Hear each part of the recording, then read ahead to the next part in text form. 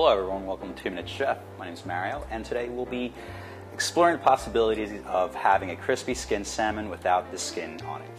Now the way we're going to do that is we're going to start with some tapioca flour or some rice flour, which you can find at your local grocery store. About a teaspoon of thyme, mostly for aesthetics, and some salt and pepper. This is very simple and very easy. Now this is about a 6-ounce piece that was purchased from the grocery store already prepared. And we're going to lightly dust it with tapioca flour. What we're going to do is pat it down. This is very light, so if you put too much on there, it's just going to get all over the place. We'll add our thyme. Just press that down gently too. Lightly place the salmon with the flour side down onto our non-stick pan. Now what the flour is going to do is it's going to make it very, very crunchy and just giving the same effect as the skin without actually having to eat the salmon skin.